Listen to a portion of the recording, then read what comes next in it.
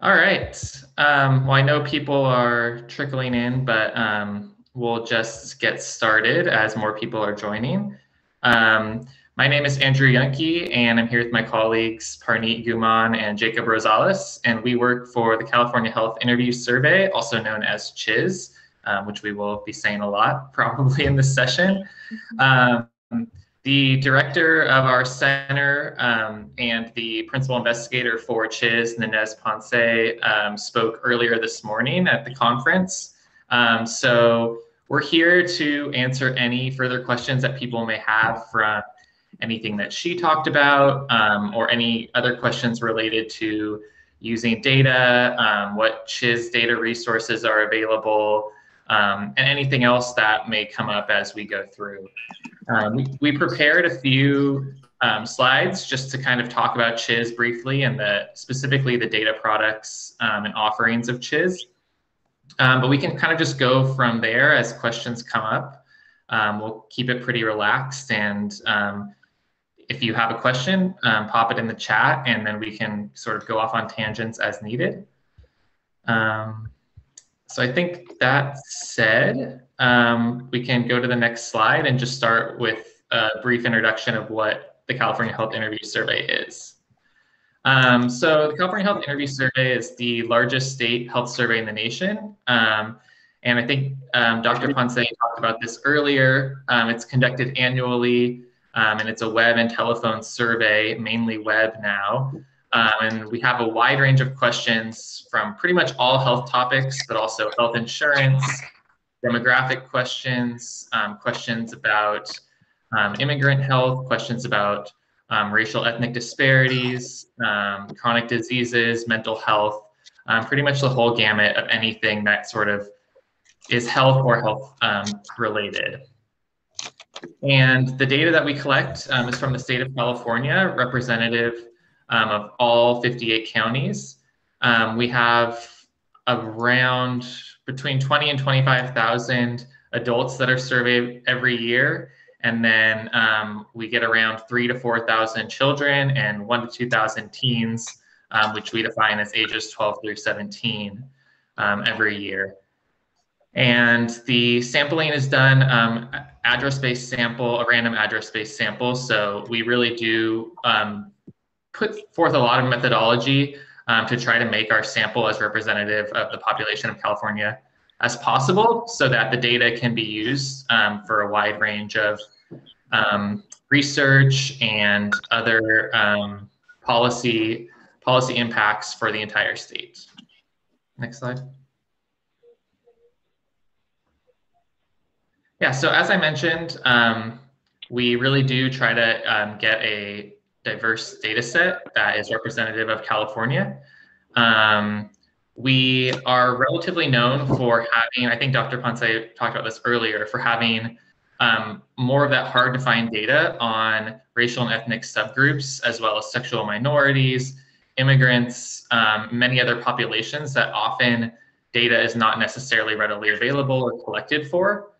And that's really important part of our work, and really like a main goal of our mission is to be able to do research on these populations that are otherwise like not as represented in other data sources. And when we get to the next slide, we'll talk about some of the data products and offerings that CHIS has and how some of those can be used to do that analysis at maybe subgroup levels for racial or ethnic groups.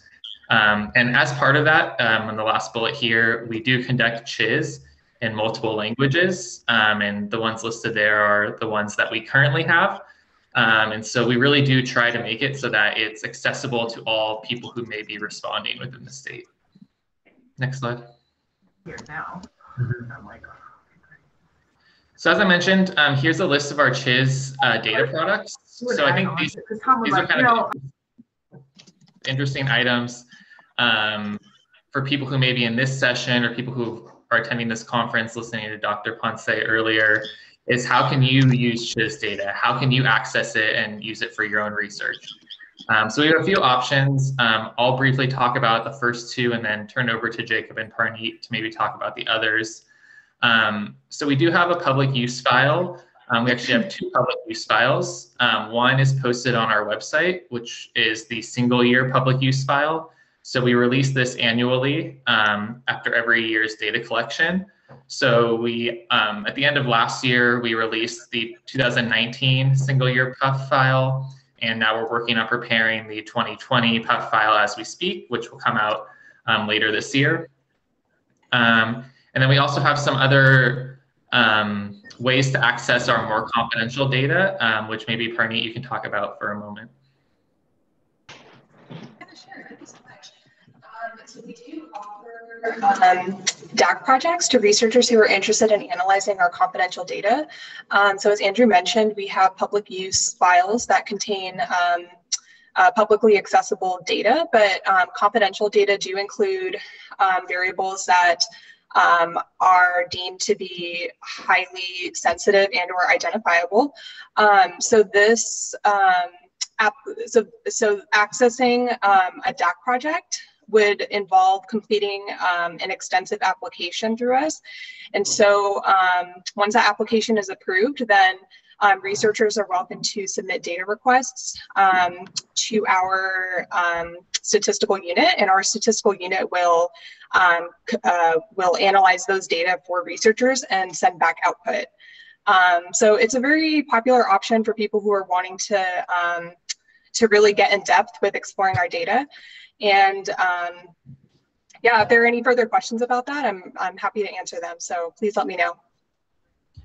Yeah, and one cool thing about our data access center projects is that, as Parneet said, you can get more into like the nitty gritty of these variables that are super important to CHIS, such as these racial ethnic subgroups, more sensitive immigrant health information, some of our sexual health questions and things like that, that are not deemed to be like general enough for us to include in our public use file, but that are important, as we mentioned before, to kind of getting at these populations that are sometimes not necessarily represented in data that's collected.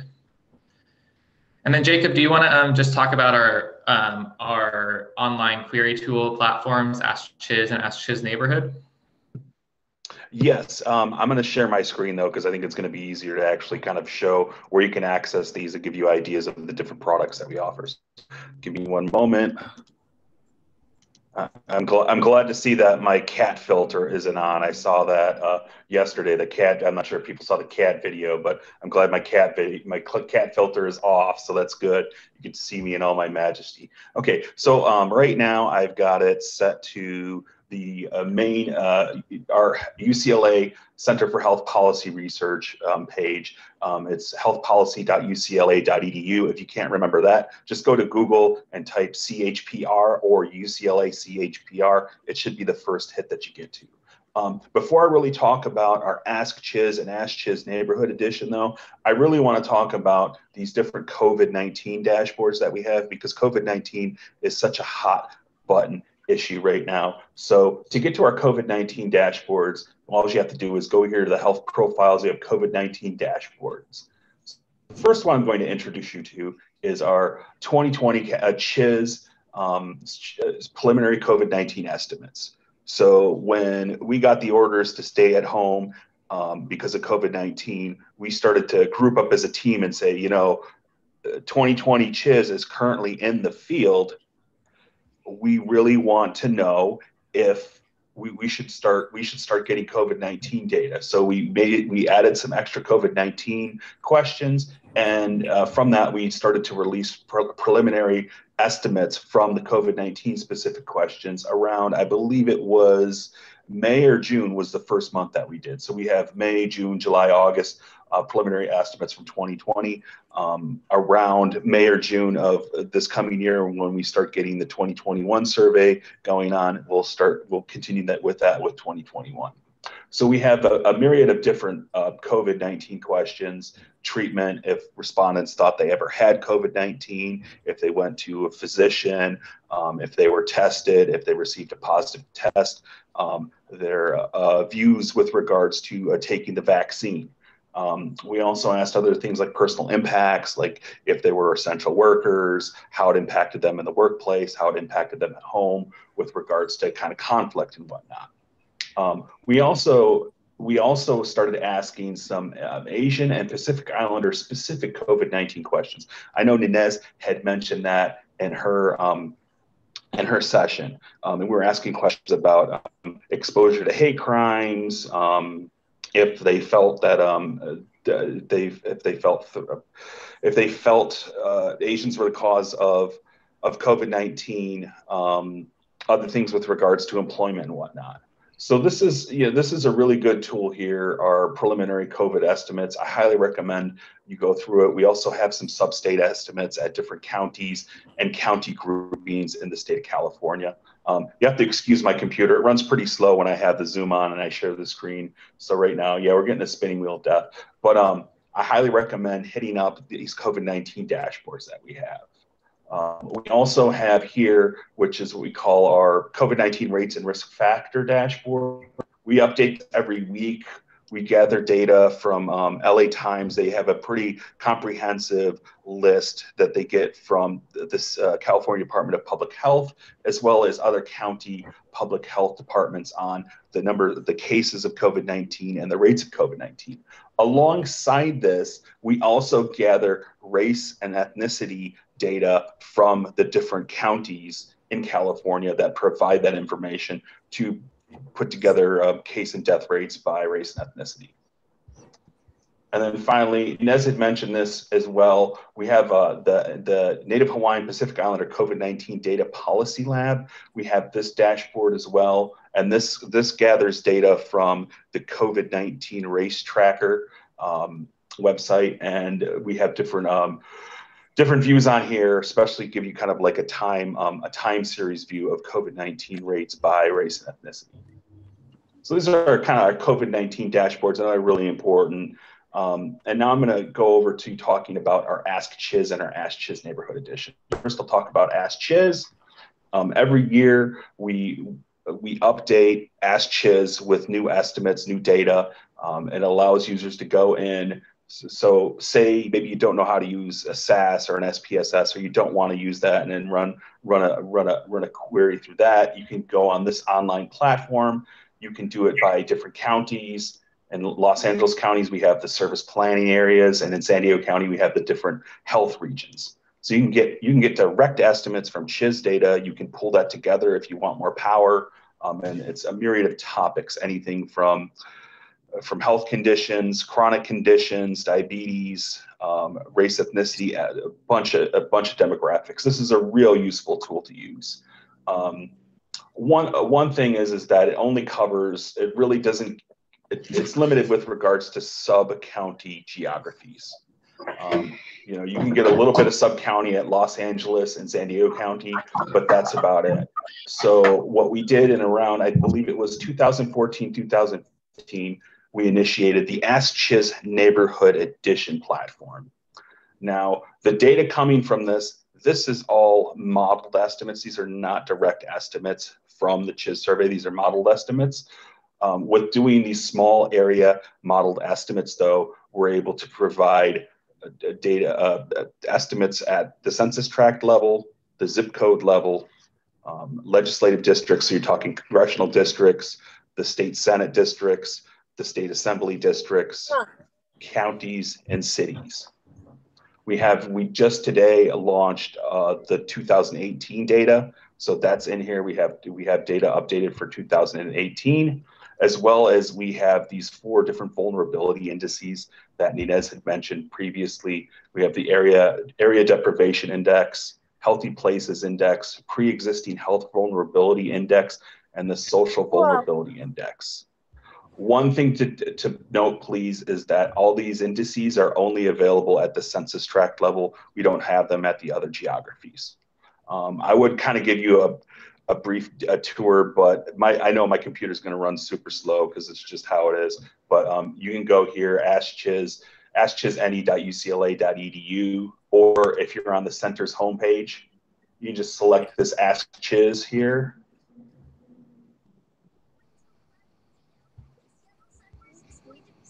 And you have two options. You go to Ask Chiz or go to Ask Chiz NE. If you don't have you have to have a login. It's a real simple procedure. Just type in your email, your name, and then create a password, and then you're able to go in there and access this and get this information. That's kind of the brief run through. I know we got about like 12 minutes left, so I don't know if any questions. So just so you know, I've been dropping those links of the things you've been doing in the chat, so it's clickable for people in the Whova chat. And there is a question in the Q&A. Andrew, did you see that? Yeah, I was just looking at that question. So we can start with this question, and then if there are other questions related to what Jacob or Parneet talked about, we can go to there. So we have a question in the chat. Is everyone able to see the questions in the chat, Rachel? Or is it just for? In the Whova chat, everyone can see it. Or in the Q&A, I mean, I'm sorry. Yeah, everyone can see it. Okay. So for the question in the Q&A, this question in the Q&A about why we don't have a response option for non-binary for our gender identity questions. So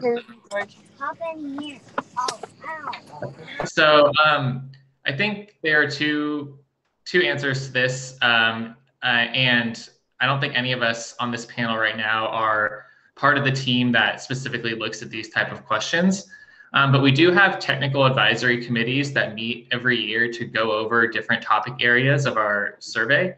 And so one of those technical advisory committees made up of people from different organizations outside of CHIZ, outside of the Center for Health Policy Research, from all over the state, and people who are considered to be experts in the field come together and meet in these technical advisory committees and go over our questions, talk about which questions should be added, talk about the wording of the questions, the wording of the answers, and really refine all of that. So we do have a technical advisory committee that looks at specifically gender identity and those sort of related topics. So that committee and their report on that would provide the full answer to your question. So we can look into that or look to see what that report showed from that committee and try to get a more specific answer for you. But I think just to kind of explain how the questionnaire works based off of the follow-up that you posted, we ask about the original birth certificate assignment, and there are only two options, male or female, in our survey. And again, that has to do with the decisions by that technical advisory committee.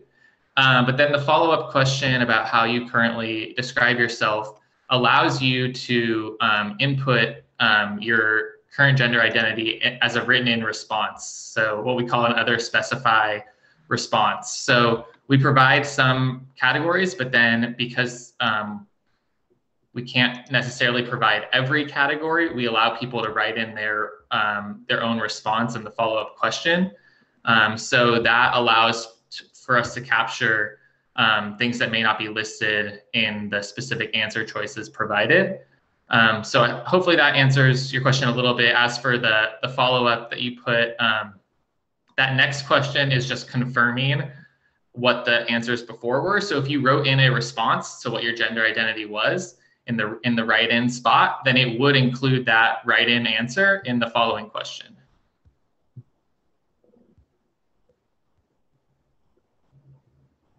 I'm not sure I understand the follow-up question just posted.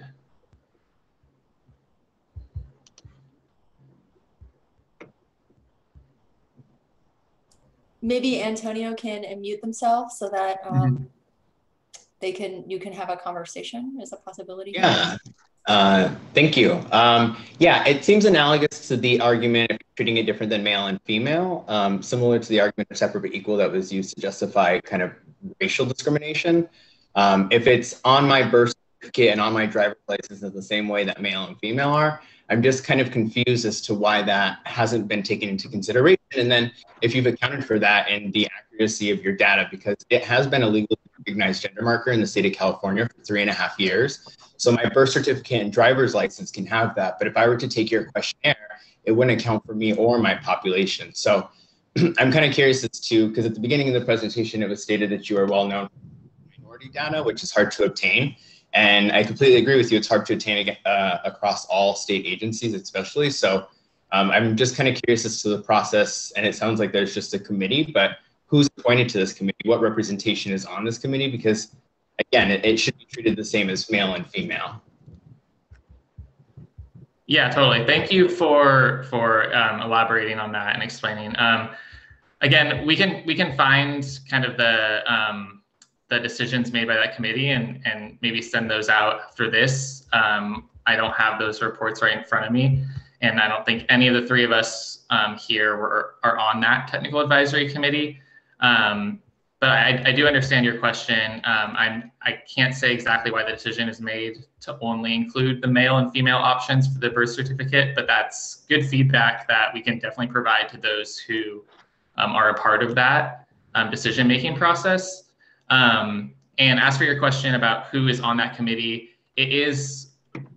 those committees are pulled from people throughout the state who work closely on these issues. I know we have people from UCLA as well as state health organizations and other organizations, nonprofits, community groups, things like that, who are a part of those. So again, we can look to see, I can look to see who exactly is a part of that and get some organizational information to you about that. I just will need to find that report so we can try to follow up with that information after this. And Andrew, this is Carrie with CPEN. I don't know if you can hear me, but CPEN is also on one of the CHIS technical advisory committees. And just a plug that it's a really great way to weigh in on these types of questions, why CHIS asks questions one way or another. It is a really pretty open process, and I know they're often looking for folks in different areas to help advise them on the most up-to-date way to ask these questions. So yeah, I really hope that you'll look into this and see if it makes sense for you to participate. Yeah, absolutely. Thank you so much for that follow-up. And I just want to echo that this is sort of something that we revisit every year, and we have the group. And I think getting these new voices in there is very important. So we will definitely follow up with you, Antonio, about this once we're able to get the full information.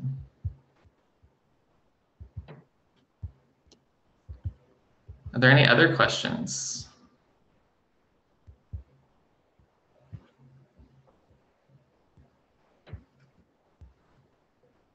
We have about 5 minutes left. I just wanted to mention something that I think I glossed over a little bit earlier, but we have 2 separate public use files. So we have a lot of folks who are interested in specifically, we get a lot of requests for Asian subgroup analyses or research.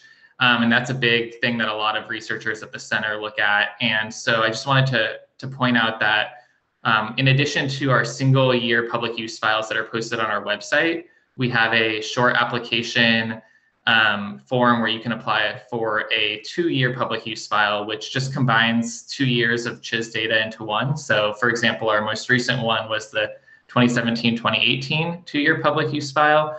And what that does is it allows us to include more variables and more data that we wouldn't otherwise have been able to include in the smaller sample 1-year public use file. And as part of that, we do include our variables on Asian subgroups. So if you're interested in doing research on that, but don't necessarily have the means, either the funds or the time to go through our data access center projects, the 2-year public use file is a simple way to be able to get some more racial ethnic data to be able to do research on your own with. So I just wanted to plug that.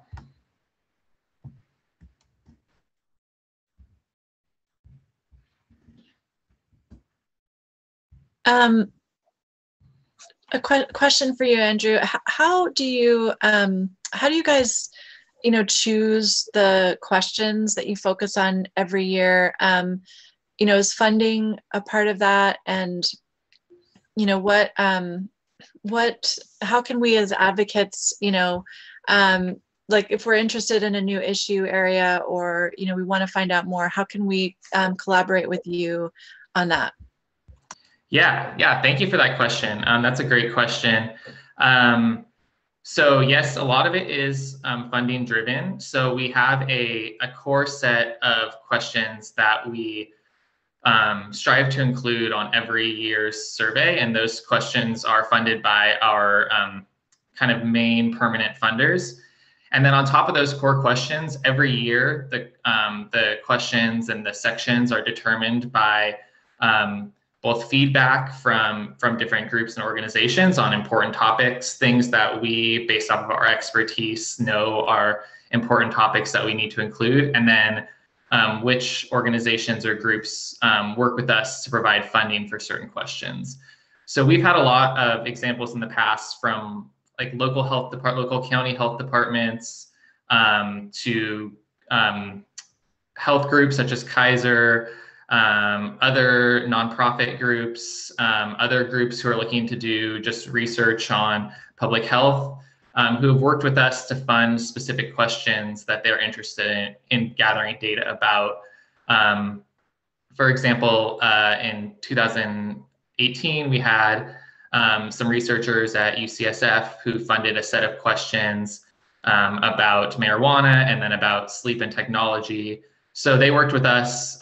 We have a great team that can work with you to kind of like map out how much funding is needed for a certain number of questions, how the whole process works, what you'll get access to as part of being a funder, and how we then get the data to you to use. So if you're interested in something like that, or interested in collaborating on questions for future surveys, you can reach out to us. I think I put in the last slide, I don't know if we can go back to the slides or not, but I can put them in the chat, the email addresses that you can reach out to. So on the last slide, yes. Oh, that's not very good font. So we have two that you can reach out to, and either one, I'll put it in the chat as well. Either one of those, just reach out, let us know like what organization you're with, what your interests are, and we'll connect you to our director and our questionnaire team, who can then connect with you and kind of chat about what your interests are and what the possibilities might be.